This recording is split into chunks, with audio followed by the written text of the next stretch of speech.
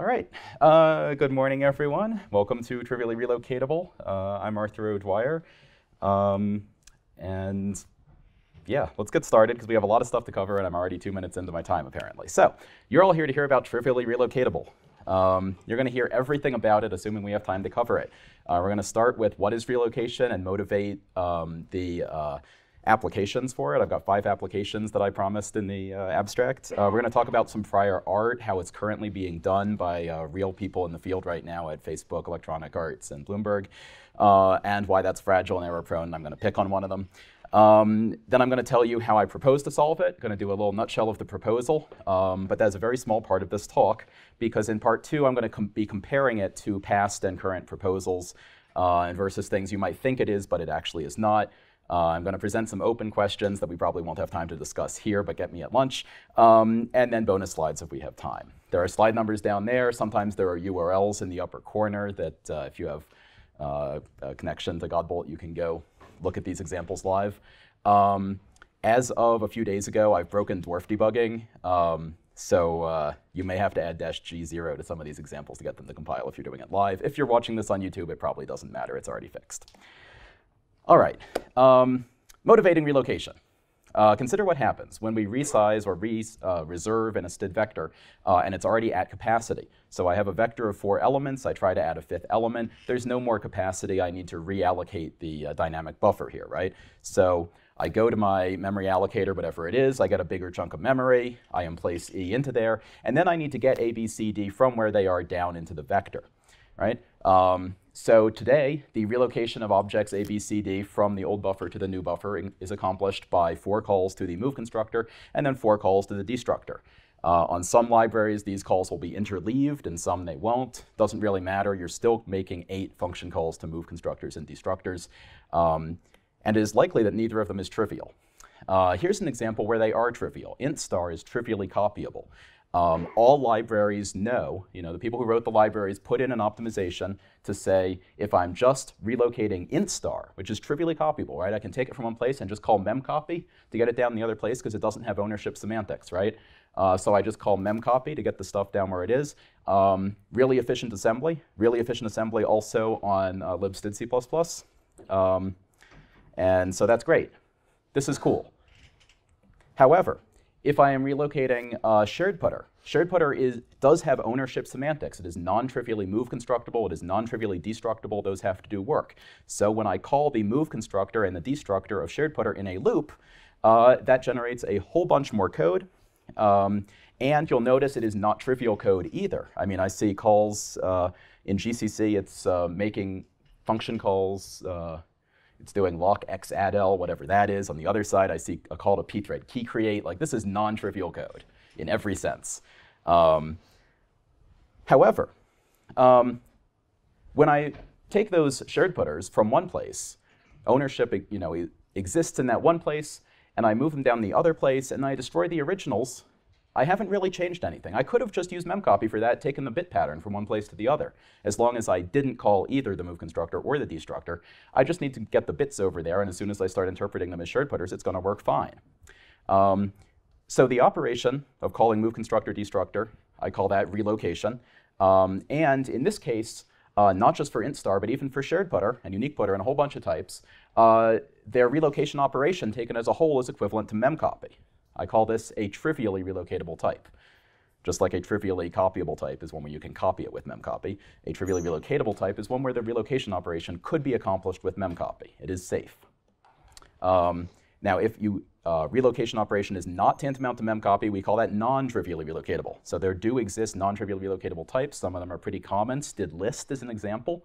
And let's see an example of that. So we have 2 types here, forward list, the singly linked list, and we have std list, the doubly linked list. One of them is trivially relocatable, the other isn't. Here's forward list, right? All that stuff on the right side of the arrows, that's all heap allocated, but my forward list itself holds a next pointer to the first element of the forward list, right? It doesn't even know its size. And it turns out that if I have a forward list object, which remember is only this part, right? Everything else is heap allocated. I can take that footprint of that forward list and I can memcopy it somewhere else, and it is still a valid forward list in every sense, right? So it is trivially relocatable. I left this gray arrow. The footnote says the memory at the old address will still hold the bit pattern of a pointer to the first element of the list, but because relocation is taking the object from where it is, ending that object's lifetime and starting a new lifetime somewhere else, that C++ object's lifetime is over. We're never going to look at it again. It would be undefined behavior to look at it again. We've already destroyed it, right? Now, stdlist, on the other hand, is actually a circularly doubly linked list. Inside the footprint of the list object itself, we have a sort of truncated list node. It has a prev and a next pointer. The next pointer points to the first element of the list, and the prev points to the last element of the list, so that we have an efficient way of getting end on a doubly linked list, right? And when I call end on a list, I actually get a pointer to this truncated list node. That's so that when I minus it, I follow its prev pointer, I get the last element of the list. This is cool. However, if I were to take this list and memcopy it, oops. These pointers would get up to, these pointers, for example, if this pointer's value was 0x42, right? Memory address 0x42, and I take that bit pattern and I memcopy it down here, it's still 0x42, it still points to the same place. Awesome. The problem is, by just memcopying the footprint of the std list, those pointers out there on the heap still point back to the old object. I didn't update them, right?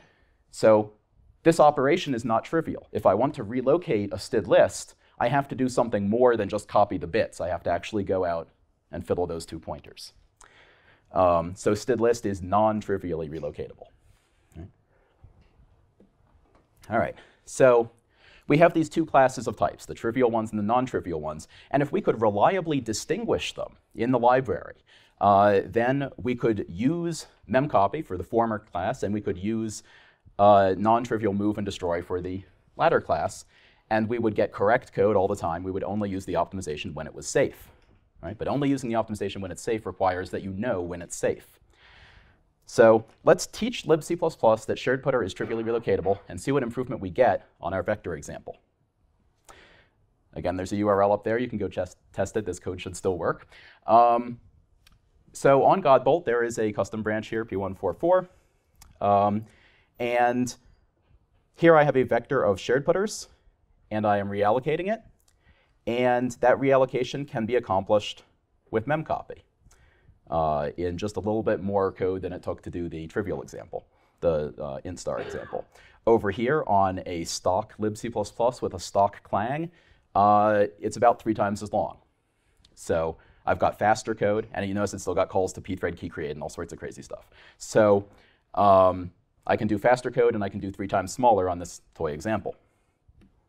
But wait, there's more. This is the stuff that's new. If you saw my talk last year, how many people saw my talk last year? A lot of people in this room. All right. Welcome, everybody else. Let's talk about some other applications. So if we have a reliable way of detecting trivial relocatable types, we can optimize the move operations of fixed capacity vector. Fixed capacity vector is being proposed as static vector. It's also in Boost Container as static vector. I don't like that name. There's nothing static about it, but its capacity is fixed. That's the important thing. So here I have my fixed capacity vector with a capacity of 3. Its current size is 2. It's only got 2 blobs in it. They are both in some state. And I am move constructing into W. That is, I am not relocating here. I don't want to end the lifetime of V. But I do want to move its contents into W. Well, what Boost Container actually does is call the move constructors of each element. That means that what I am left with on the right side is a 2-element static vector in the Boost world, and it has 2 moved from blobs in it. And so when I destroy V, now I'm going to have to call the destructors of those 2 blobs. This is inefficient, and it's kind of unsafe, because if anyone tried to use that vector, they'd say, oh, it's got 2 elements, but they're in a moved from state.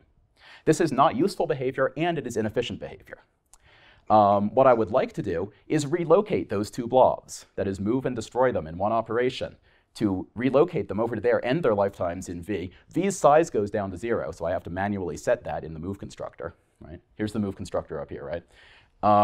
That's what I'd like to do. That is more efficient. When I go then to destroy v, there's nothing in it. I don't call any destructors. And that operation of moving those two blobs over for a vast majority of types like shared putter and unique putter, that's a memcopy. Let's use std_promise. Std_promise is trivially relocatable for the same reason shared putter is. I have a test function here. It takes a fixed capacity vector of 100 capacity, so a very large one, and it returns it by value. It took it in as a parameter. It needs to return it in the return slot, so this is actually going to make a copy by implicit move. So it's going to call the move constructor. The move constructor of our fixed capacity vector is going to use relocate. Slow is not defined in either case, I think here. Relocation with the P144 compiler just calls memcopy. Right? I just memcopy those promises over, and then also I don't have to destroy anything. So I don't even call the destructor of promise. I don't need to. On the other side, it is calling the destructor of promise and the move constructor of promise, and those are non-trivial, and they could even result in calls to operator delete and so on. Now, that code will be unreachable, but the compiler apparently doesn't know that, because again, I get a factor of 2 savings on my code size. Application number 3 for relocatability. Move constructor again. Move constructor of a type erased type such as std function or std any. Here again, very similarly, I have inside the footprint of RHS, I have a blob object that I have wrapped up, and I have forgotten everything about blob. Right? Because I'm type erasing it. All I know is, in the case of std function, you know, how to call it, how to copy it, anything that I put into my list of affordances, which usually corresponds to something like either explicitly a vtable or something that I like to call a manual vtable, which is what we've got here. vptr here is not the actual v pointer. RHS is not a polymorphic type. It's a std function. But it has this member called vptr that points to a table of function pointers that records everything that we need to know, right? Type erasure. So what options do we have to get the data from RHS to LHS in the move constructor? One thing we could do is we could type erase the move operation and just say, okay, hey, blob, move yourself from here to here. We go through the vputter to our move operation, and it leaves RHS in an engaged state, but a moved from state. That means it's dangerous to call, and it's not very efficient either, because now we have to destroy the blob when we're done with RHS. libc++ function will actually make copies of things that fit in the SBO, even if they're non-trivial. So I would say watch out for that. So moving is inefficient and bad. What else can we do? Well, we could move and destroy, right? So rather than leave a moved from std function in an engaged but moved from state, let's actually leave it in the disengaged state. That is more honest to our users. It's been moved out of. We might as well make it empty. So we'll do that. That looks like that. We move, just like before. Then we destroy the blob, and we reset the vputter to point to the vtable for an empty std function instead of a full std function.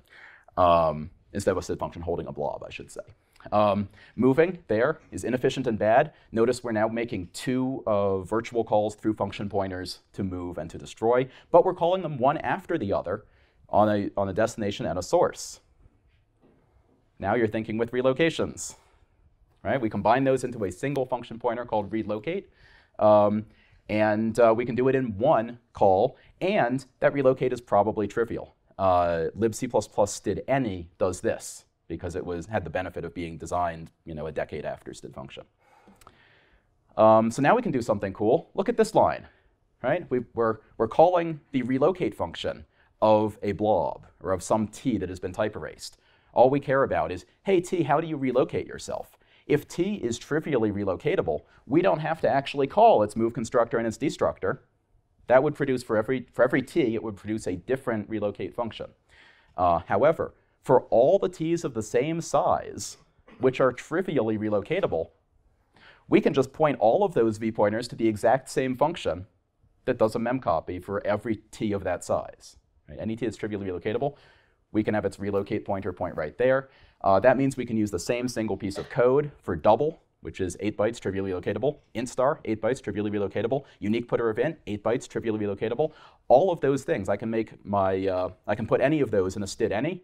The relocate pointer of that vtable will point to that exact piece of code. Instead of having many different pieces of code that the linker has to resolve and then they're all cold at runtime, I can have a single piece of code and it can be hot at runtime, relatively speaking. So less work for the linker, less work for the instruction cache. Good stuff. Application number 4 for relocatability. With a reliable way of detecting trivial relocatability, we can avoid the small buffer optimization for wrappies that are not trivially relocatable. So if I'm implementing std any, I can say, okay, I have a big small buffer. It actually can put a std vector right there, and I'm going to do that in my small buffer. Now, a std list would also fit into my small buffer, but I'm going to choose not to do that. I'm actually going to opt out and say, you know what?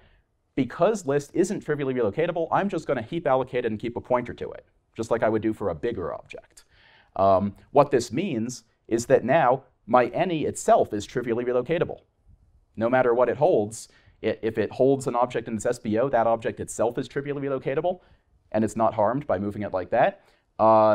If the object were not trivially relocatable, I would have it out on the heap, and I have a pointer which has ownership, but is trivially relocatable. As long as I'm moving and destroying in the same operation, I can memcopy it. Application number 5 for relocatability. Consider this naive user-defined class type. It's got a string and it's got a vector. I call it naive because it follows the rule of 0. Now, that is great. I wish all of my code were this naive, right? It doesn't need a copy constructor, a destructor. It can use the defaults. But when you follow the rule of 0, you're probably also not providing things like, equality comparison, for example, but also swap. If I take two capital P pairs and I call swap on them, and it doesn't, here I'm just for the sake of the line, I'm using std swap. Even if I did the std swap 2-step, using std swap, swap A, B, there is no ADL overload for pair. And so what's it going to do? It's going to call the template version from the standard library that swaps 2 T's in this fashion. We have A and B coming in. We make a temp and we move construct it from A. We then move assign B into A, leaving B in a move from state. We then move assign from temp back into B, leaving temp in a move from state, and then we destroy temp. Okay? Simple. However, pairs are trivially relocatable. What should actually happen in this case? We don't need to do all those move constructions and destroys. None of those are trivial. That's very complicated. Instead, knowing that these are trivially relocatable, why don't I just swap the bytes? All right, so I take A and I relocate it down into buff. That's a memcopy. I take B and I relocate it into where A used to be. I take buff and relocate it into where B used to be. I don't need to destroy buff. There's nothing there. So with the swap that's currently in the standard library, the unconstrained one, there are 4 operations happening because I'm counting that closing curly brace where the destructor of temp gets called. 4 operations. There are 3 different things going on: move construction, move assignment, and destroy. None of those are trivial for shared putter. None of those are trivial for promise. None of those are trivial for a lot of types. However, if I know that my T is trivially relocatable, I can use the one on the right-hand side, 3 invocations of one operation, and that one operation is memcopy. Michael? Don't have to destroy the pair? I don't have to destroy the pair. I am destroying it 3 times.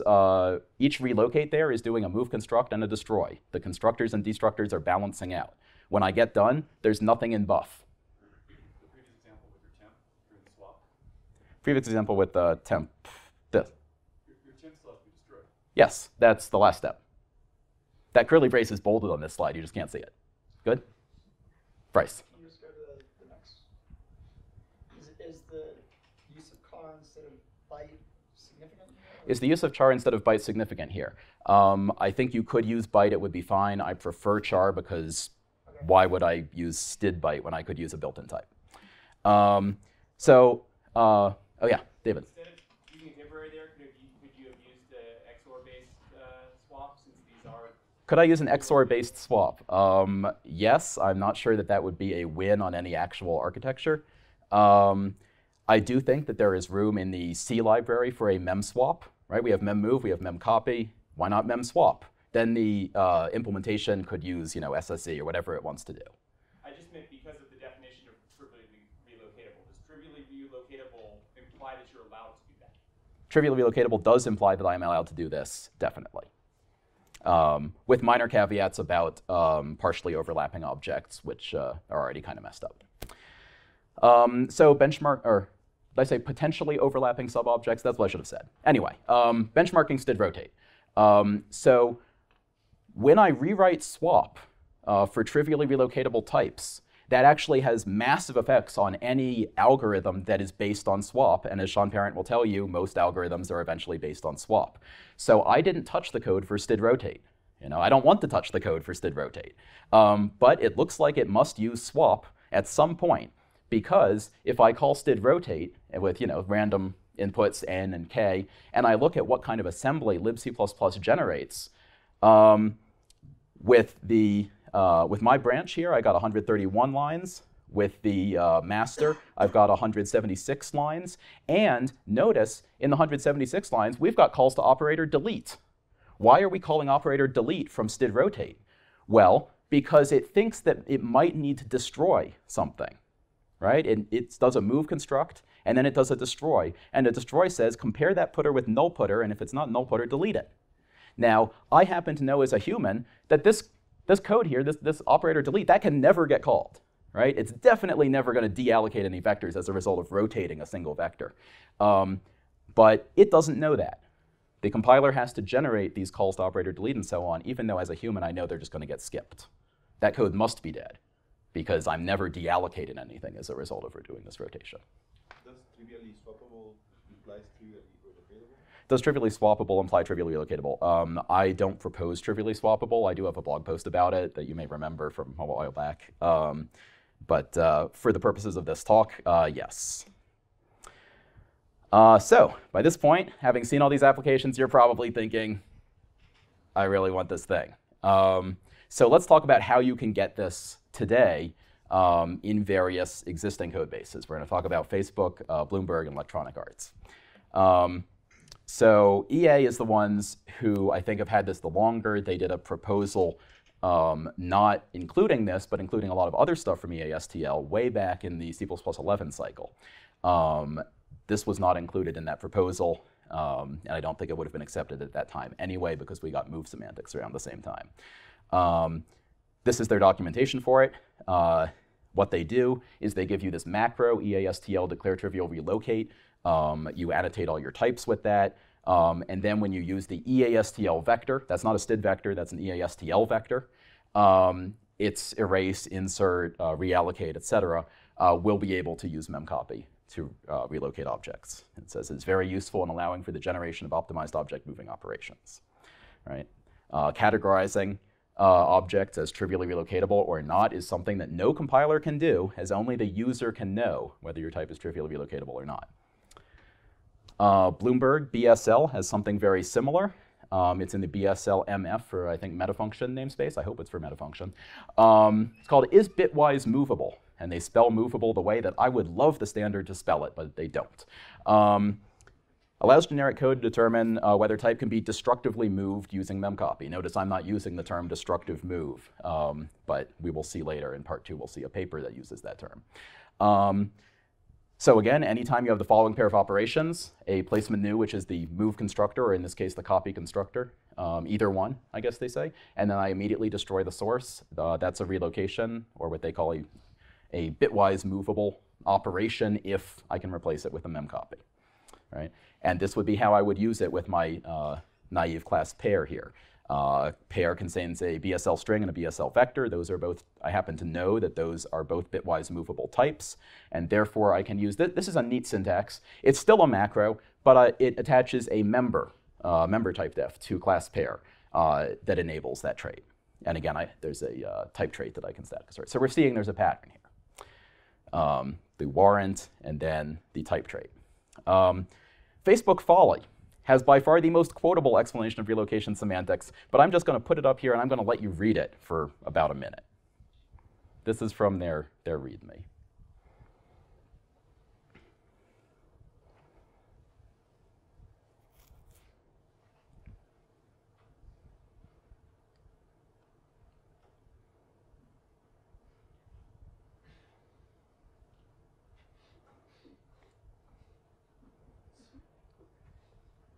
What we want is a teleporter. We don't want a cloner and then you shoot the original. We want a teleporter. And so Folly here. So Folly has the same thing. And I'm going to pick a little bit on Folly. I'm going to show you how to break it. I'm going to imply that its developers have written bugs. This is not because Folly is poor quality code. In fact, it is relatively high quality code, certainly above average. But its big selling point for me is that it's highly comprehensible. It's on GitHub, and you can go read it, and it doesn't use a lot of crazy, underscores and macros and things. It's pretty readable, and that means it's easy to find its bugs. With apologies to Tony Hoare, there are two ways of constructing a software design. One way is to make it so simple that it has obvious deficiencies, and the other way is to make it so complicated that its deficiencies are not obvious. All right? Everything has deficiencies. Folly has the advantage that it's easy to find. So Folly FB vector is just like std vector, BSL vector, EASTL vector. But whereas all of those will be quietly pessimized for non-trivially relocatable types, in Folly, you're actually only ever allowed to use FB vector with trivially relocatable types. They didn't bother to write the slow code path. They will actually static assert if you try to put something in them that's not trivially relocatable. Unfortunately, they haven't got a reliable way of detecting that. So again, we fall back on providing a warrant, right? Either through a template partial specialization, or they have a macro that wraps that partial specialization, right? Just like EASTL did. This is what a warrant looks like according to the Folly docs. But there are downsides of explicit warrants. When you're using these explicit warrants, right, when you're telling the compiler something about your type explicitly, saying, I promise that this is trivially relocatable, there are two downsides. The first one is you have to know how to communicate that to the compiler. You need to look in the docs and read the name of that macro and figure out how to use it. Or it says you need to specialize this template, and then you have to figure out how to write a proper template specialization. By the way, did you notice the Folly docs don't know how to write a partial template specialization because they forgot the template brackety bit. So that's a problem. Most people, people in this room probably know how to write a template specialization. People outside this room who would benefit super greatly from a 3x code size reduction don't know how to write partial template specializations or explicit specializations. So it would be nice to have a syntax that was usable by normal people. In fact, that syntax would be really nice if it were nothing, right? Capital P pair should just be trivially relocatable. I shouldn't need to tell anyone anything. And with explicit warrants, you need to know when to write one. You need to know whether your type actually is trivially relocatable. And again, developers have a history of getting this wrong. Here is the Folly traits.h header so far. When you include Folly, you get this for free, and there's no way to turn it off.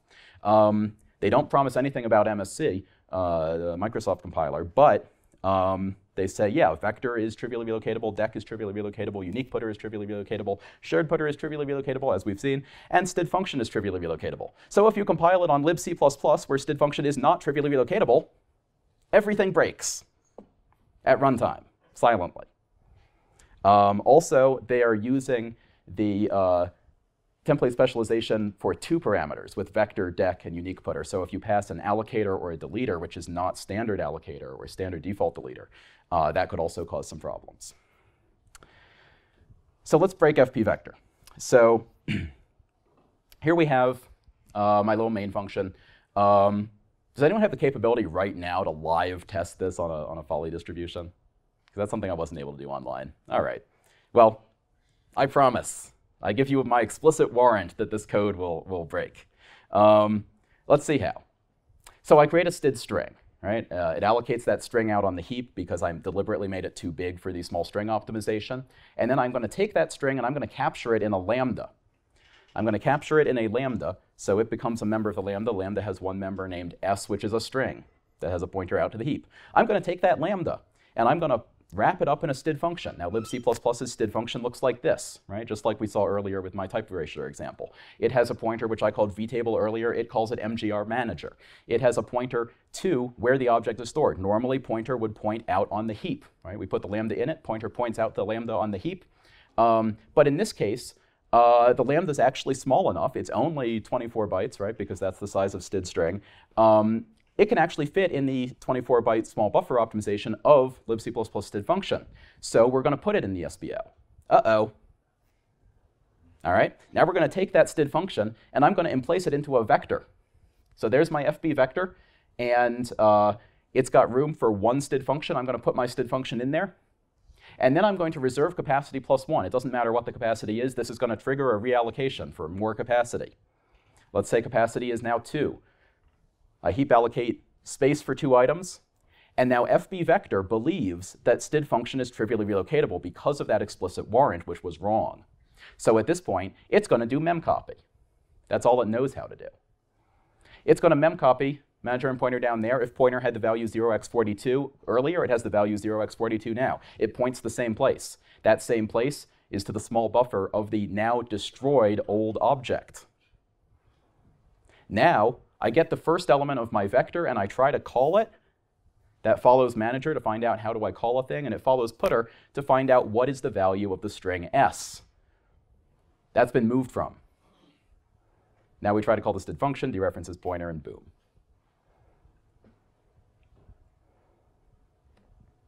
And actually, sorry, on this slide I should say I said s was moved from. Not really. It still has the same bit pattern. But of course, that memory is deallocated. So if someone else has been calling malloc, or operator new, they might have gotten that memory and put something else there. So we get garbage. All right, so handwritten warrants are bug prone. Folly FB vector relies on handwritten warrants written by the Folly developers. They get them wrong. If they didn't help you, then you would have to write it yourself, and you would get it wrong even more surely. I guarantee. The Folly developers are smarter than you, generically, average person. They get it wrong. Average person's going to get it wrong too. So handwritten warrants are usually wrong because generally, if you're writing a warrant for code you didn't write, that means you have to know all the internal details of the library vendor's implementation, right?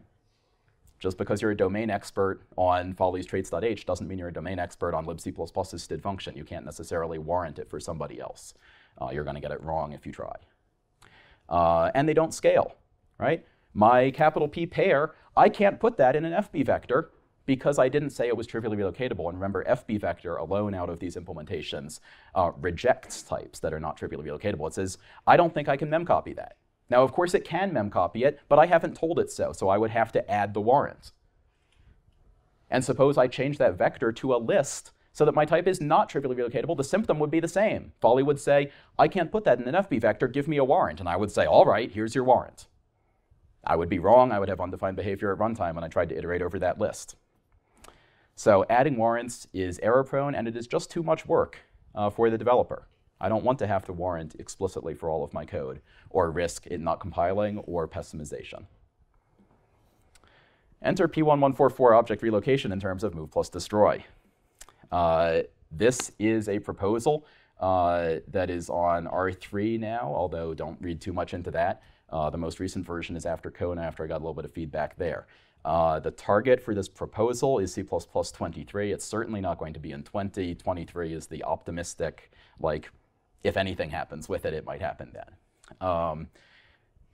It is full package, batteries included, core language feature, type traits, library algorithms, all this stuff to give you the full package. By design, it preserves the correctness of all your existing code. We don't want to start memcopying around things, even your own things, when they can't safely be memcopied, so it will be very conservative and try not to break your code. Also by design, a design goal is to preserve conformance of all C++17 library implementations. Right? A library vendor has to add a type trait and a couple of algorithms, but it is perfectly valid for the type trait to always return false. I'm not saying that libstd C++ has to go and make their std string trivially relocatable. That would be the second ABI break for their std string in a couple of years, and they're not going to do that. I know that. So the proposal is written to make it so that library vendors do not have to make std string trivially relocatable. They don't have to make unique putter trivially relocatable. I don't know why they wouldn't, but that is a quality of implementation issue, not a conformance issue. As long as the type trait returns a correct or at least conservatively correct answer, it could just always return false. That would also be fine. And what matters is that we have that type trait that can tell us the optimization is safe versus the optimization either isn't safe or I don't know. Right? I don't know if it's safe. We better not do that optimization. But it enables the optimization in these cases. So the proposal in a nutshell, trivially relocatable, as I've been using it in this talk, becomes a term of art, similarly to trivially copyable, trivially destructible. These are operations that your type has, and they can be trivial or not. Just like for those properties, the compiler exposes a built-in, wrapped up by the EASTL into a type trait called std is trivially relocatable of t. Just like trivially copyable, trivially destructible, the compiler will automatically propagate this trait, this property of the type. So if you have a class that follows the rule of 0 and all of its bases and members are trivially relocatable, then that class itself will be trivially relocatable. Also, any class that is trivially copyable is obviously also trivially relocatable. All primitive types are trivially relocatable in general. Although, of course, again, that's quality of implementation. If there is a wacky exotic platform where int star happens to not be trivially relocatable, okay, you can detect that at compile time using the type trait and act accordingly. Non-rule of 0 classes. Any class with any special members at all is assumed to be non-trivially relocatable. The user's doing something weird. They haven't given us a warrant saying that they know what they're doing. So we got to assume that this class is doing something that might not be tantamount to memcopy when I relocate it. There is a way to give an explicit warrant. Expert users can use the attribute to give an explicit warrant, but the main purpose of this proposal is to eliminate warrants from the vast majority, the 99% of user code. Right? If you follow the rule of 0 or you use standard library types, you're not going to need an explicit warrant anywhere in your code. Yeah. Why do you use new attributes for this? Why don't you suggest the trait? Like why do I use an attribute for this? We will get to that later. But short answer is people don't know how to write template specializations. Does that help? All right, moving on. P1144 is, as I said, implemented on Godbolt. You can go test it right now. The keyword is P1144. It's built from a stock LLVM backend. There's a branch of the Clang frontend that I maintain that implements this stuff. There is also a Clang pull request out. If anyone would like to help improve this code, that would be awesome. And there's a branch of libc++ that implements P1144's new library features, the algorithms, making sure all the types are properly annotated, giving the optimizations that we've been seeing in this talk. So it has all the P1144 new library features. It also has trivially relocatable std any. I took that ABI break. I took an ABI break to give it trivially copyable std vector of bool iterator, because that's not the case on std libc++. And the entire memory resource header and CTAD deduction guides for associative and unordered containers. And Marshall, I'm looking at you. Priority queue replace top, which I have a blog post about, the operation missing from std priority queue. Container adapters, which are conditionally trivial destructible. And string view support in std regex, thanks to Mark DeVaver. So all this stuff is maintained in this branch. And Godbolt pulls from that branch. So if you want to use any of those things, that's the playground for it. Or send me an email and I'll put your thing in there too. So you already know the entire feature, right? I gave you the nutshell version, and now you are experts, because there is no non-nutshell version. Okay, there are two more little wrinkles. Conditional trivial relocatability. Suppose I have this class that is now a class template. Zero wrap is a template, a pattern for stamping out classes. Some of those classes are trivially relocatable and some of them are not. If it follows the rule of 0, I get conditional trivial relocatability for free. Zero wrap of vector is trivially relocatable because it follows the rule of 0 and all of its members are trivially relocatable. Zero wrap of list is not trivially relocatable because although it follows the rule of 0, it has non-trivially relocatable members. So it is not trivially relocatable, right? That property propagates automatically using the rule of 0. So I get it for free. But what if I'm an expert? What if I decide that I really want to do my own memory management, and so I'll pick a pair of int star and t. Now, that pair itself will be either trivially relocatable or not trivially relocatable, depending on how t is. However, I'm going to add more semantics on top of this type. I actually want the int star to be owning, so I'm going to call new in my constructor and delete in my destructor, and I'm going to have to do some manual memory management in my move constructor. So here, my type is actually not trivially relocatable. Its move constructor and destructor are non-trivial. And the compiler will say, OK, in that case, because it never follows the rule of 0, I don't know anything about it. And when it doesn't follow the rule of 0, I have to assume it is not trivially relocatable. So the line in green is saying expert wrap of std list is not trivially relocatable. That is true, and so it is green. It is good that the compiler figured that out. The line in yellow, well, that's not actually true. I could use memcopy, but at least it is not using memcopy when it shouldn't. This is merely a pessimization. It is going to generate totally safe code, but wouldn't it be nice if I could teach the compiler that expert wrap was trivially relocatable, or expert wrap of vector was trivially relocatable? Wouldn't that be nice? Okay? Following the use case, I hope. So what I could do is I could add the warrant to the template that says all my specializations of this primary template are trivially relocatable. This would be absolutely wrong, right? This would say, expert wrap of vector is trivially relocatable. I've taught the compiler that, so it knows that, and it will use memcopy on that type. Awesome, I get fast code that is correct. However, expert wrap of std_list also now has the attribute, and the compiler is going to think that it's trivially relocatable. It's going to use memcopy. I'm going to break all my list pointers. And so that is red. That is actually undefined behavior at runtime. That is the worst thing that could happen. Therefore, I should not do the thing that I wrote in red. What should I do instead? Or actually, before I get that, let me just read that box out loud. If you give the wrong warrant, your code will be wrong. If you write a bug, your code will have bugs. This is still the chainsaw. This is the chainsaw that is in Folly. It's BSL, EASTL. They all have this. If I give a wrong warrant, I have bugs. The primary goal of this proposal is to let the compiler deduce trivial relocatability often enough in the 99% case that you don't have to pull out that chainsaw for every single problem. Usually you keep the chainsaw locked up, and then when you need to use it, you need to pay attention. We're trying to teach you not to use the chainsaw, but it needs to be there because sometimes you have to cut down a tree. So here's one way you could do it. This was the only way that was proposed in R0 of the paper. I just said, I like metaprogramming. Everyone should like metaprogramming. We make partial specialization here for expert impl.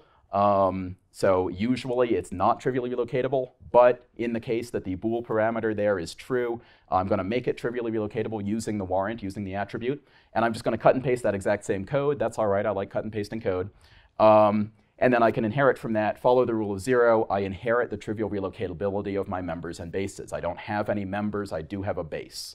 And my base will be trivially relocatable or not, depending on that template parameter, which is just saying if t is trivially relocatable, I want to be trivially relocatable. Otherwise, I don't.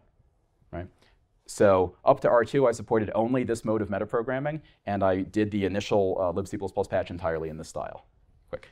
Wouldn't it be easier to just use template specialization for EASTL relocatable? No. To write all this? Nope. Moving on. Conditional trivial relocatability 2. This is the one that I propose in R3. You can omit the Boolean parameter there. If you do, it's just as if it were true, just like no except, or explicit bool, which is coming in 20. This is the same idea. Sometimes I want to be trivially relocatable, sometimes I don't, so I take a Boolean parameter. If t is trivially relocatable, I want to be trivially relocatable. So I no longer need the metaprogramming. I do have really long lines. If you have 80-column lines, this might not work out so great for you. That's why I originally resisted it. But what it extends your lines, but extends your lines this way. Number of columns goes up, number of lines goes way down. So this was totally a win. I re-implemented my libc++ patch using this. It is much cleaner, much easier to diff, much easier to review. I think this is probably what people need. So we're proposing both. And again, this does the right thing. Quick.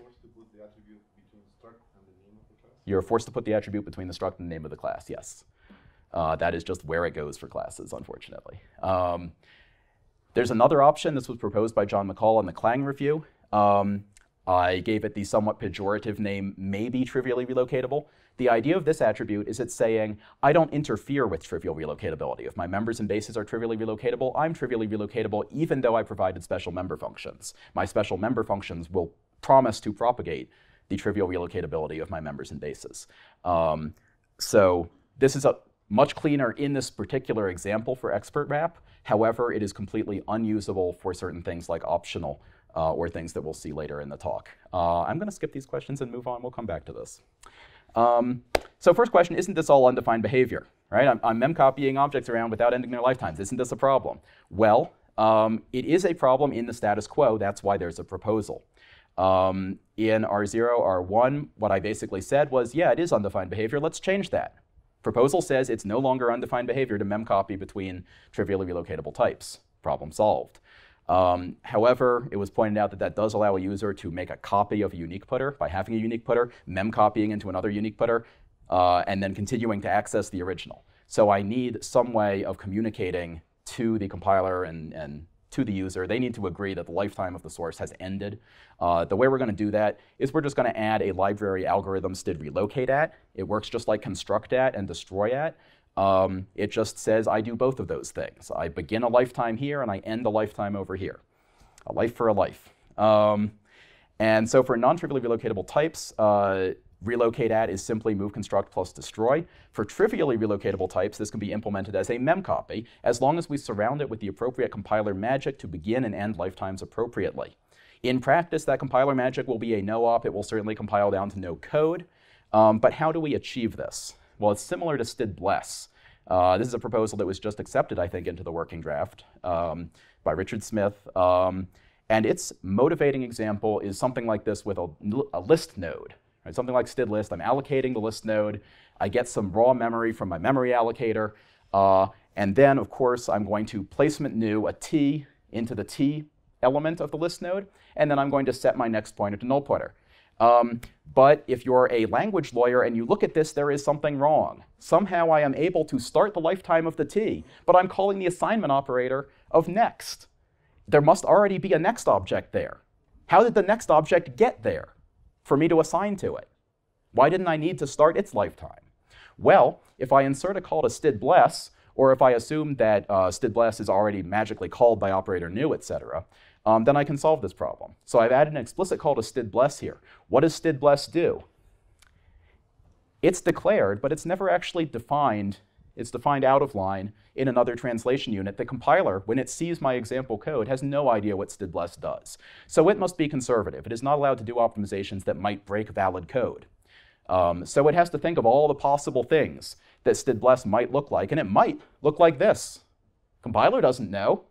Maybe what it does is placement new an entire list node, the t and the next, and then it placement destroys the t. If bless did look like this, then this code would be perfectly well-formed and have well-defined behavior. The compiler has to optimize as if that's the case. The compiler is not allowed to break code that might actually look like this. Now, of course, in practice, bless is a no-op, but the compiler doesn't necessarily know that, or at least it can pretend it doesn't know that, right?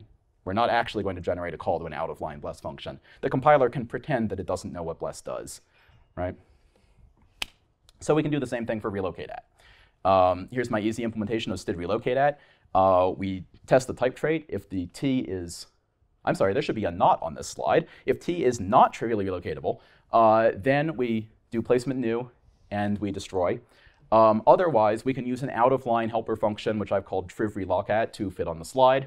When the compiler sees this line, it sees the declaration. It doesn't know what triv_reloc_at does, so it must assume that it does the exact same thing as that other branch. All right, as far as the compiler's feverish imagination is concerned, it might just, be able to relocate any type by calling its move constructor and its destructor for all the types in your program. It might look like that. It doesn't in practice, but it might. The compiler has to optimize as if it looks like that. Now, in practice, the linker symbol triv_reloc_at is just an alias for memcopy, and you get a call to memcopy. Or even the compiler is just pretending it doesn't know what that looks like, and it generates a no-op. Yeah, so that's the implementation strategy for a very dumb implementation that requires no smarts at all on the part of the implementer. The implementer has smarts. They can do smarter things. But it is the very low bar to entry to actually implement this. End of part 1. Time check. I have 40 minutes left. Oh, dear. Questions so far? Yes. Yes. So it seems that this is kind of following the analog of trivially copyable and trivially assignable. Yes. And those are two properties of the class in some sense. But what I would claim is that this trivially relocatable is a property of the class with respect to an allocator. Is this a property of the class with respect to a particular allocator? It is. You're talking about, like, does the memory model affect this? And I would say yes, but the standard memory model only has one thing. If you're using a fancy allocator of some sort that's baked into your type, such as a fancy vector, it probably won't be trivially relocatable under this definition, because here we're talking about what memcopy does. Anything where you can if you're saying I have stuff in a different address space and you try to memcopy from one address space to another, that probably doesn't work either. We're working in the domain of these things like memcopy. But we'll come back to that. Question there.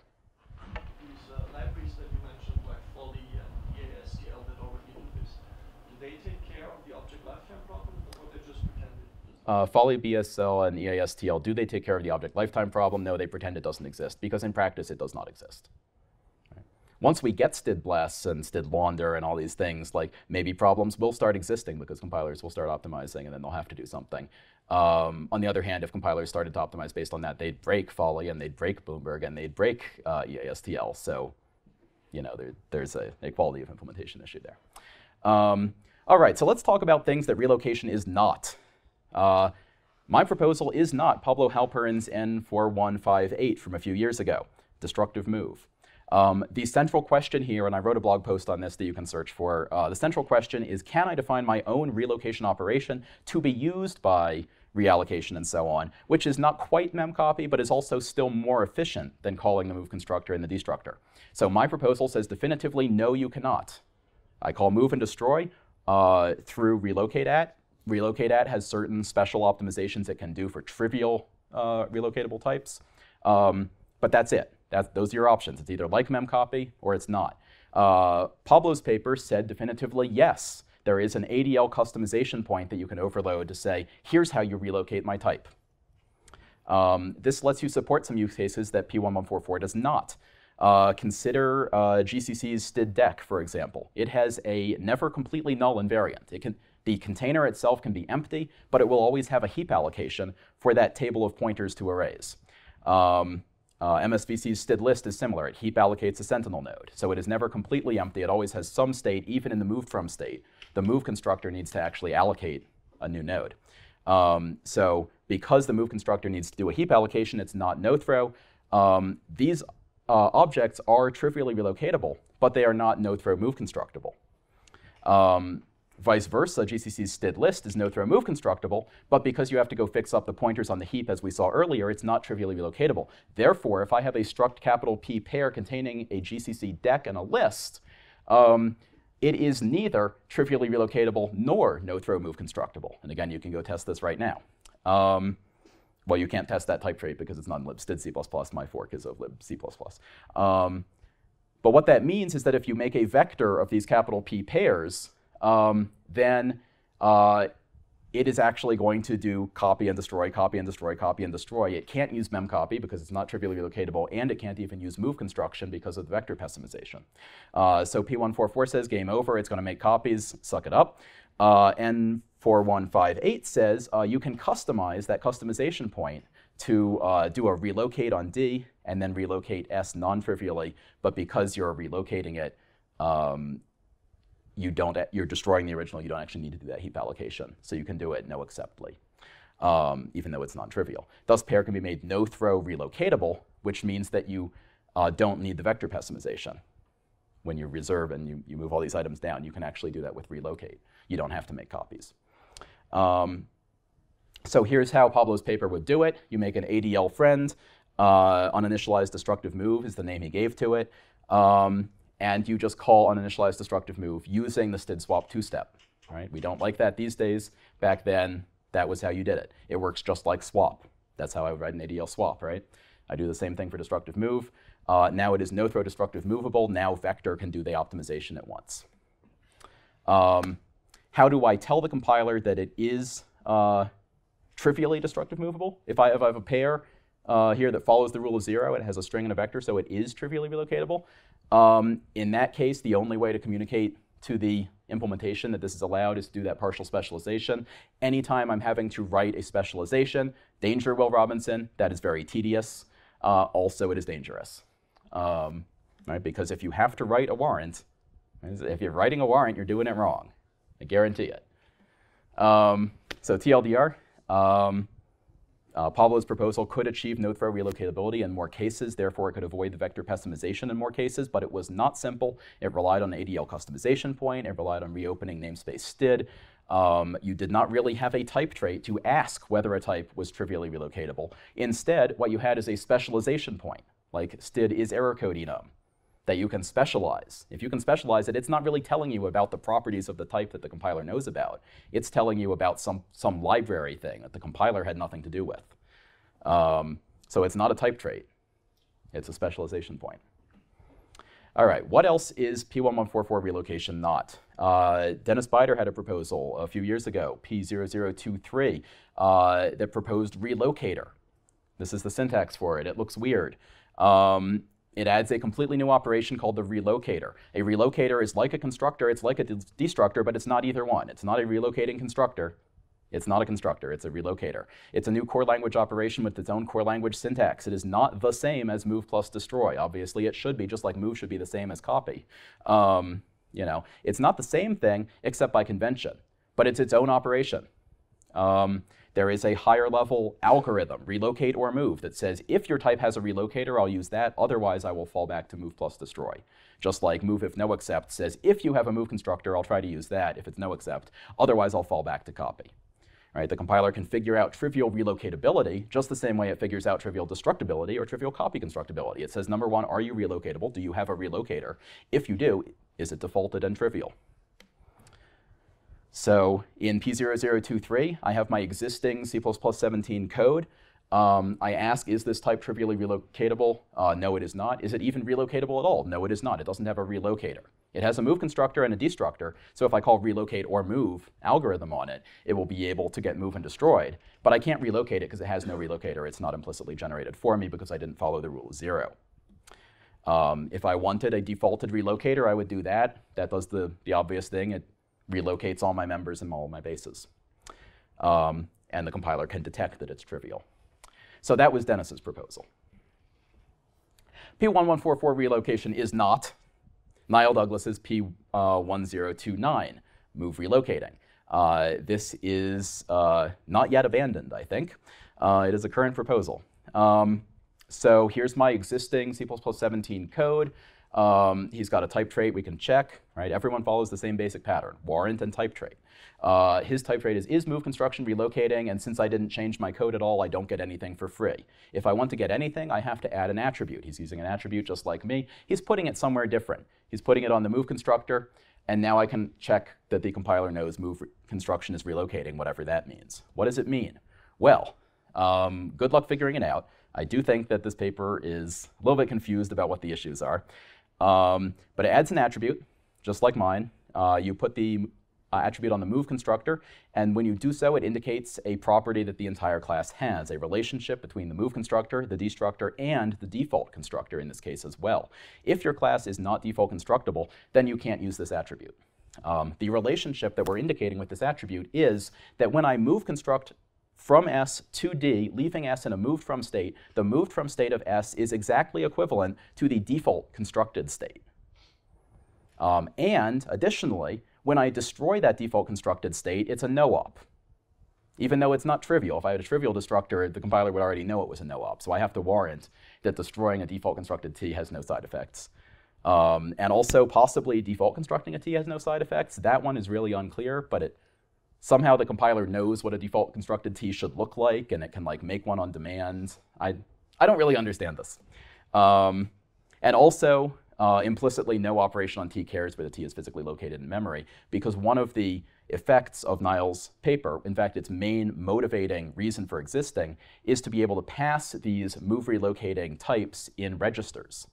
If I have a widget, and I call its constructor, and I find out where it was constructed, and later I destroy a widget, it had better be destroyed at the exact same place unless I said something to opt out of that. So in his case, the thing to opt out and let the widget be constructed over here and destroyed over here is you put this attribute on it. You say, I move relocating. Therefore, it's OK to construct me over here and then sort of memcopy me all the way over to here. My paper, again, does something similar, using an attribute as well. But my paper does not change the ABI, again, because of the requirement of backward compatibility. So Niall's paper proposes a property warranted by an attribute. It's very complicated. It needs default constructibility. It deliberately, explicitly has ABI implications. No vendor would be able to put this into their standard library without an ABI break. That is, you couldn't make, for example, a move relocating std unique putter event. If you did, it would be returned directly in RAX instead of being returned on the stack, and that would be an ABI break. So in my opinion, Niall's paper forces vendors to choose. They want the status quo, where nothing is move relocating and the ABI stays the same, but users get absolutely no benefit. Or They could take the ABI break, pass unique putter and registers, really annoy all of their users who care about ABI compatibility, but make their other users happy. P1144, on the other hand, I am trying to get the best of both worlds. No ABI break, and, as we've seen, 3x reduction in code size on a lot of examples. P114 relocation is not something related to Niall's proposal. Clang has a very similar thing for allowing you to pass classes in registers. And I have a blog post, if you search our ThroatWire trivial ABI, you'll find a blog post that goes into more detail on trivial ABI. It's a Clang-specific attribute.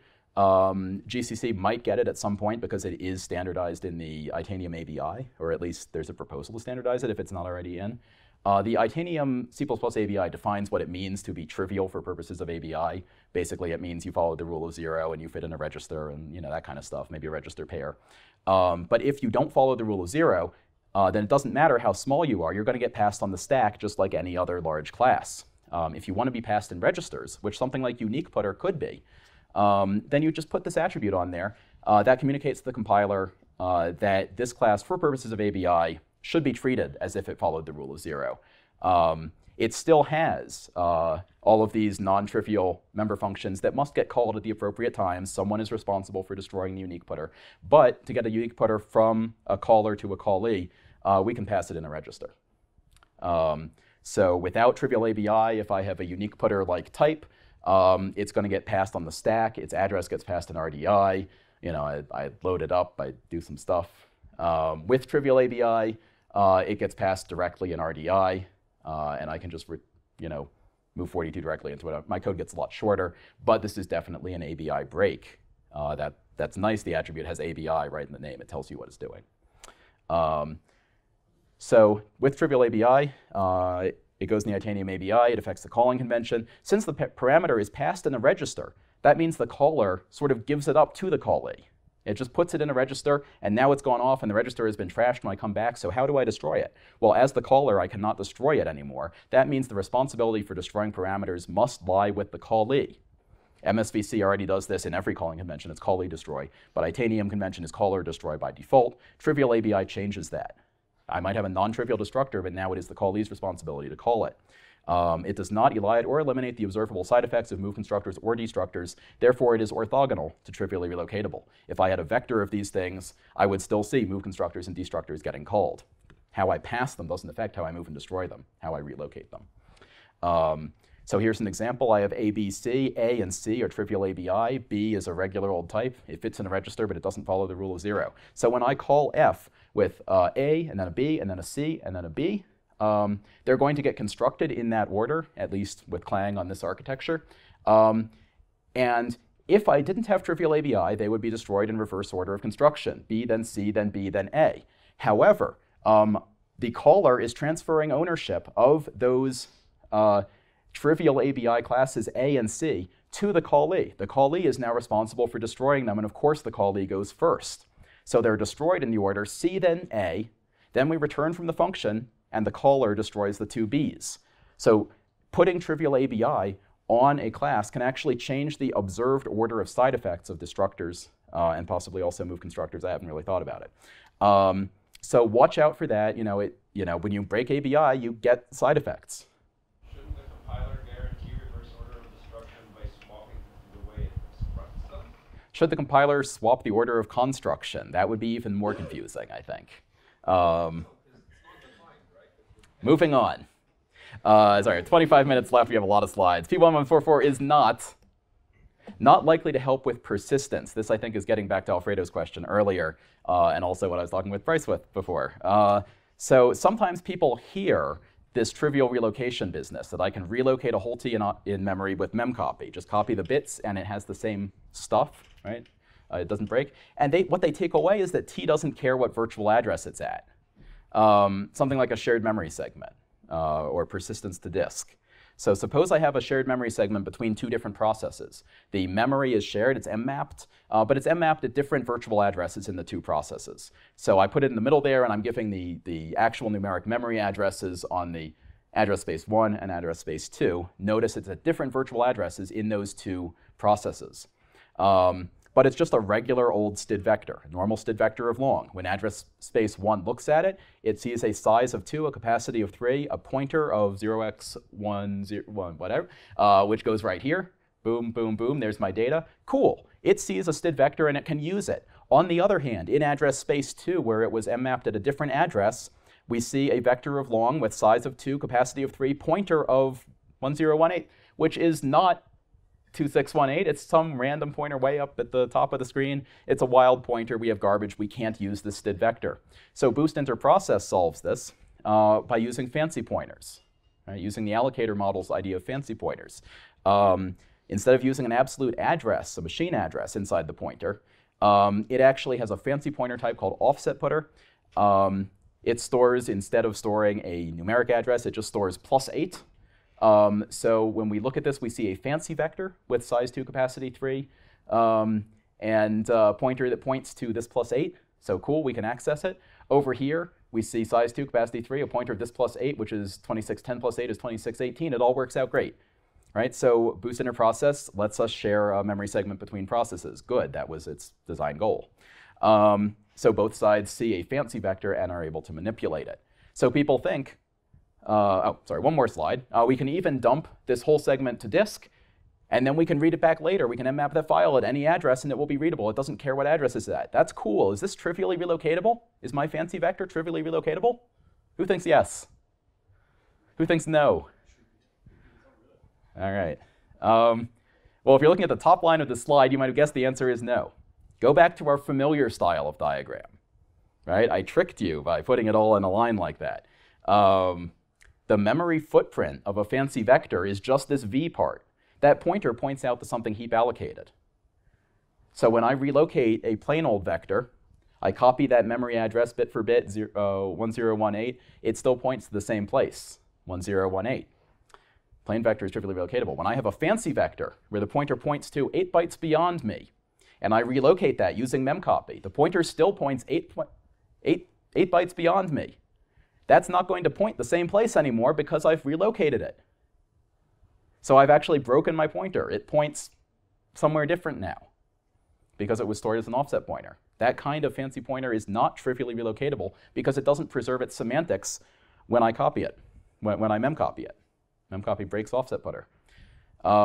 So if you want to use trivial relocation with this kind of thing, you need to create an actual type T. We need to warrant that some T is trivially relocatable, and that T's memory footprint needs to include all of this stuff. So within a single shared memory segment, it has a vector named V, and it also has an entire memory resource that knows how to allocate out of this arena, and it has the entire arena within its own memory footprint. So now V will contain offset putters that point into arena, and I can then take the whole thing, right? I can take, here's my segment. I'm using offset putters inside the fancy vector. The vector has a fancy allocator, which also has an offset putter to a fancy memory resource. The fancy memory resource has an offset putter to the arena, and it has bookkeeping information like used and capacity and whatnot. Now I can take this entire segment, memcopy the entire 1000-byte segment, and I don't break any of my offset pointers. They still point within the new segment. However, beware wrong warrants. You're going to have to use an explicit warrant to teach the compiler this type is trivially relocatable. And then you are using the chainsaw. You have to make sure that whatever you put in that arena over there, if it's ints and longs and whatever, that's fine. If it's std regex or std vector or std string, and they're not using those fancy pointers and pointing within the same segment, that's not going to be fine. Right? So be careful when you're using the chainsaw. Try not to use it. That is the design goal. The reason for P1144 is to eliminate the use of that chainsaw. So that was just a proof of concept. I expect in practice people won't use trivially relocatable for this kind of thing. You don't need to because you never memcopy one of these things. You mmap it. It's being shared. You can't just destroy it on a whim. Memcopying is super slow anyway. Trivial relocatability is about small objects. It's about that std swap optimization that got us huge savings on std rotate. It's useful for these small things. It's not really useful for this use case. Again, and you had to write an explicit warrant, so I bet you got it wrong. Some open questions. Is this what attributes are for? Someone asked earlier, why are you using an attribute? Why don't you just require people to write partial specializations? We definitely don't want to require people to use partial specializations. That would be terrible. They would get it wrong. We don't want them to do the chainsaw. But in the case you have to write an explicit warrant, should it be an attribute? Should it be something else? Maybe it should be a new keyword. Const relo, I think, would be the right name for that keyword. You know, so if not attributes, then what? But I think attributes are far and away the correct thing for this. Adding new keywords is a pain. People don't like it. Parsers don't like it. They would have to, again, learn this. We're making a lot of work for people at EDG. We're making a lot of work for people at Clang, libclang, and that's about it. I think it would be healthy for the ecosystem to stop adding keywords and stop adding new syntax. And we've got an attribute syntax. Let's use it. Your tools will continue to work. It'll be great. Yeah. Attributes are also backward compatible. A compiler could just ignore your warrant. That would be perfectly conforming implementation. It would be a slightly poorer quality of implementation, but that's perfectly conforming as far as it goes. Well, actually, it wouldn't be perfectly conforming. I think the proposal says if you have the attribute, the trait must return true. But it would be very mildly inconforming and would not break anything to just ignore this attribute. Yes. So in cases like our relocatable segment, maybe trivially relocatable, John McCall's version does not suffice because it contains within itself fancy vectors and fancy pointers, which are not trivially relocatable. Just saying, I don't interfere with trivial relocatability is not good enough. Also for things like optional. So given that maybe trivially relocatable is not sufficient and the chainsaw is necessary, is there still a benefit in providing the insufficient version for the benefit of people who maybe want a less predictable version of the chainsaw? I strongly believe not.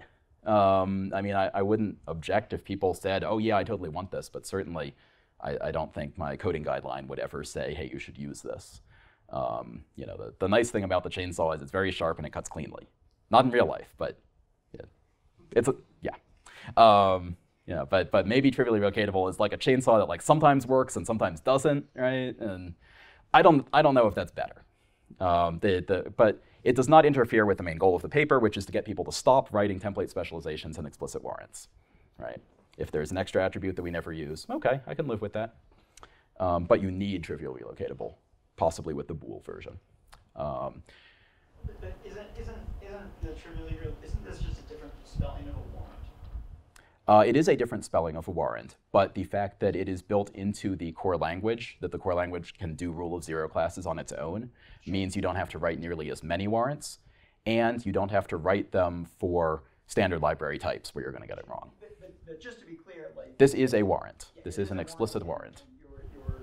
There are less places where you need to use it, but it's still just as easy to footprint yourself. Yes. Even the maybe trivially relocatable version is a warrant.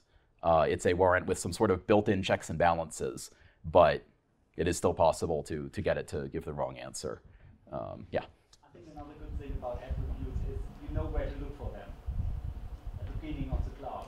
If you have type trait or specialization, you can put them anywhere. Yeah. Yes, type traits and specializations allow you to put it anywhere, and they just don't work. And the paper goes really into this. Let's not talk about type traits anymore. They're terrible.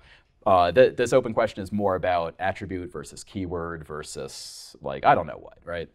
Contextual keyword, maybe something else, you know, where do you put the attribute, things like that. So another open question, technically swap, my one that just does the mem swap. Really, A or B might be a potentially, or an overlapping subobject, because it could be the base of a non-POD class type, and there could be data in its tail padding. The standard swap that uses the move assignment operator and so on of the base class would get that right. But if I just pick up the entire footprint and swap it, I might accidentally swap some members in the tail padding. Every vendor already does the wrong thing in std copy for things like this. So if they started doing the wrong thing in std swap, would we care? I tend to think no, it's not really a problem. We just maybe, you know, figure out some way to teach that documented and move on. But if it turned out that people cared and we weren't allowed to do that optimization, then you wouldn't get number 5, where we got std rotate to be fast. P1144 says that relocation is what you get when a move and a destroy come together. However, the vector reserve optimization sometimes replaces copy plus destroy. Insert actually replaces move assign from plus move assign to. When we're shifting everything down, can we use relocate there? We're not normally calling the move constructor in the destructor, so is it still okay to relocate? Or might the move assignment operator actually do something crazy that we need to preserve? To what extent can the library assume that a trivially relocatable type behaves normally? If it has any special member functions at all, should we maybe make it not trivially relocatable? Earlier versions just said, we're going to look at the move constructor and the destructor, and that's it. And then there were some special cases for, if you have const members, we actually have to look at the copy constructor and stuff like that. R3 post-Kona does make that change and just says you have to follow the rule of 0 absolutely. If you have any special members at all, then you're not trivially relocatable unless you provide a warrant. This, I think, is much safer. It will allow us to do things like insert and erase without worrying about users complaining. That is the end of part 2. We have some bonus slides and 13 minutes left. I'll take a question, but I want to do the bonus slides anyway. Arvid.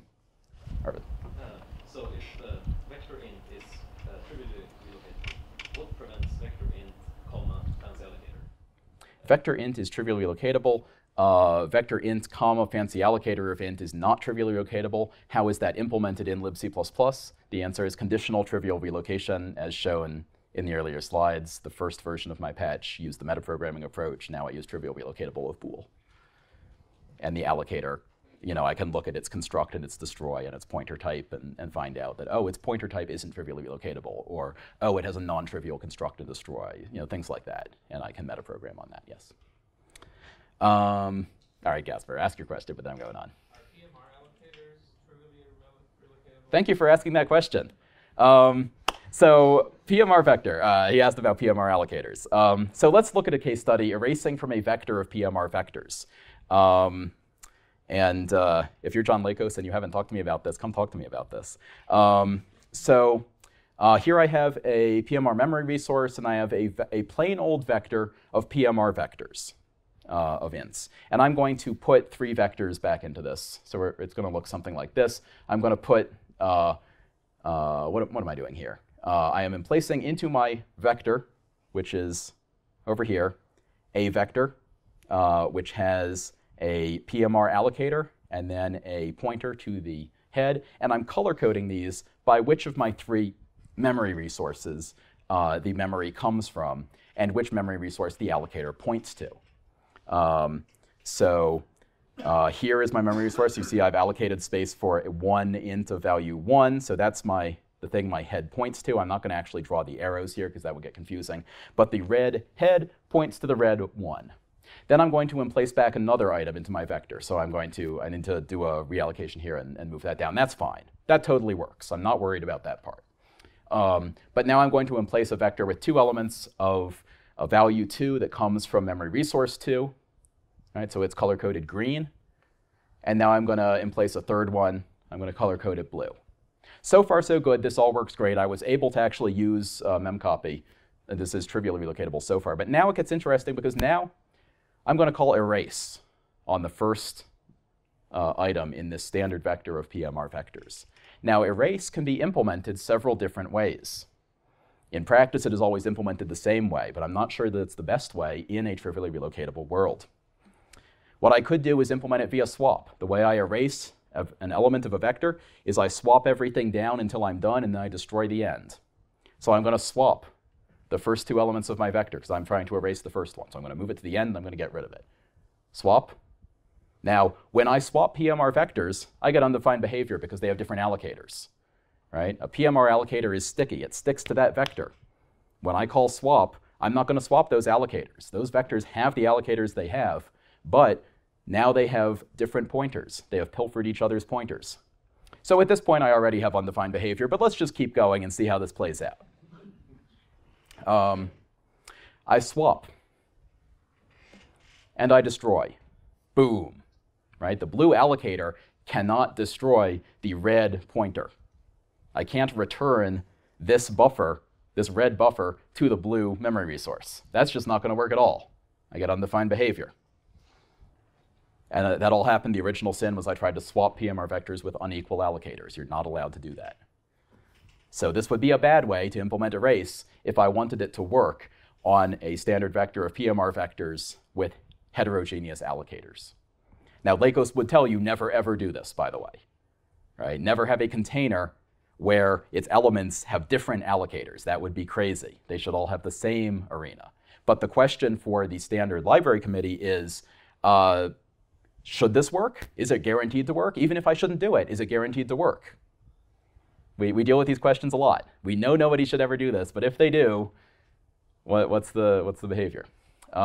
So we could also do arrays. This is the way everyone actually does it via move assign. So we do move assignment of the first vector to the 0th vector. What does move assignment do between PMR vectors with different allocators? Well, they have different allocators, and those allocators are sticky. It can't pilfer the pointers. It has to make a new allocation in the memory resource associated with that vector, and then make a new in the green heap, and then at the end we destroy memory resource. We destroy the blue one there. So this is successful. This has perfectly well-defined behavior. This is what happens today. But this might not be what you expected, because notice it's essentially making copies of everything. It can use the move constructor. In this case, we're doing ints, so it's fine. It would actually use the move constructor to move those 2s and to move those 3s. But it's doing heap traffic. And if these are monotonic buffer resources or something, I'm using up my buffer. I don't want to use up my buffer. So this uses a lot of extra memory. And it might not be what you expected to happen. And it might be a lot slower than what you expect. If you have trivial relocation, or you have relocation at all, you can implement it via move and destroy. The first thing we do is we destroy the erased object. As long as it's no throw, we know that's OK. And now we're going to move construct the green guy into that empty slot. So we move construct. We pilfer the pointer, we set the pointer to null, and now we destroy that guy. And now we move construct and pilfer the pointer, and now we destroy. So this is success, and it's very efficient, especially if we're allowed to use memcopy to do that whole thing in one big memcopy. But again, this might not be what you expected, right? Because I don't know what you expect. Maybe you expected the previous version where we had a red allocator and a green allocator. Maybe you expected this version where I have a green allocator and a blue allocator. I have no idea what people expect, because again, the answer is never ever do this. But we have these different strategies for implementing a race. Which one should we actually use? Should it be implementation defined? Or should we say, you get undefined behavior as in the first case? I don't know. So compare the outcomes. We intend to erase that red first element. Via swap, we get undefined behavior because we start mismatching allocators. Via move assignment, we use a lot of extra memory, but we preserve the allocators. The first thing in the vector still has the red allocator. Via relocate, we're actually destroying the red thing and moving the others down. So they all have different outcomes, and the standard would have to pick one. And so far, de facto, it has picked the second one there via move assignment that uses a lot of extra memory. And given that that one is distinguishable from the one using trivial relocate, now there's the question, well, if I'm optimizing a race for trivially relocatable types, and that changes the behavior, if I assume that PMR vector is trivially relocatable, the syllogism there implies that I must not assume that PMR vector is trivially relocatable. So PMR vector, because it has a move constructor that doesn't always, do the right thing, I might have to make it not trivially relocatable, and then I don't get the optimizations that go along with that, and that kind of sucks. So I would like to see some exploration of this topic. Question in the back. One thing with the allocators is that oftentimes the semantics depends on whether the allocators compare equal. Would that also be a solution here to the relocatable problem, saying it is relocatable if the allocators compare equal? If is always equal is true for these allocators, then yes, of course, they might be trivially relocatable. For PMR, that's not true. It's a runtime property, whether they compare equal or not. And in this case, in this example, they do not compare equal. But I could still have a runtime check and then dispatch to the memcopy. I could loop over all of the elements of the vector, calling their comparison function, which is virtual, and asking, are you equal to is everyone equal? Is everyone equal? All right, now I can do a memcopy. But why? At that point, I might as well just do the move and destroy. It would save the heap traffic, though, so I don't know. So that would be another strategy. Cool. That is all my slides with 4 minutes left. That is awesome. Question? So the allocators have this construct function. I think can be a member or a free function. Imagine it has a relocate at. Imagine the allocator has a relocate. Yes. Then wouldn't that be obvious that all this information should be in the allocator instead of the class? Should this information be in the allocator instead of the class? The allocator, Use the locator. the allocator has no. The allocator is just a templated on T, and it doesn't know what T is. How could it know whether it's safe to relocate T or not? Specialization of the allocator. By a specialization of the allocator. So instead of writing a template specialization for is trivial relocatable of pair, you want me to write an allocator for pair. Well, I mean, you can specialize reallocate at if it takes the allocator as one. I don't want to write any template specializations at all. I want to use the rule of 0 for pair and get this optimization for free. Yes, but the compiler can see whether the functions exist and determine whether it's trivial relocatable by looking at those functions. For allocators. We should talk afterward because I don't think that that works at all. Or at least, if that works, it still requires you to annotate the class so that you know whether the class is trivially relocatable. I don't take the specializations of the allocator. I don't want to write allocator specializations. That's above my pay grade. Other questions? Applause? Question first. I know, all right, applause first. All right, question. Do I understand correctly that you are proposing a list of standard library types which are guaranteed to be trivially relocatable, but there may be other types which are also trivially relocatable, but this is up to compiler and library developers? Short answer, yes. Long answer, yes, but that first list is completely empty. I do not propose that any standard library type be guaranteed trivially relocatable, because even the basic ones like string can't necessarily be made so without an ABI break. So I propose that there be a list of types that are guaranteed trivially relocatable, and that list is empty. Everything else is quality of implementation. Okay. Do you think that relocation word will confuse with relocation term in scope of executable file formats? Yes, am I misusing relocate because linkers already do relocations? Yeah, I mean, it's an overloaded term, but I believe it is the best term. It is the term exactly as used by EA and partly as used by Folly. And bitwise movable. Unfortunately, that was a pre-C++ 11 term. Move now has a technical meaning, and these types are not trivially movable at all. Right? Like shared putter, not trivially move constructible, but it is trivially relocatable. The move and destroy have to match up, though. So I believe using any variant of the word move for this would end up being more confusing. There could be another verb, but again, relocate is used by 2 of the 3 implementations in the presentation, so I think it's not going to be that confusing. Other questions? Awesome. Thank you, guys.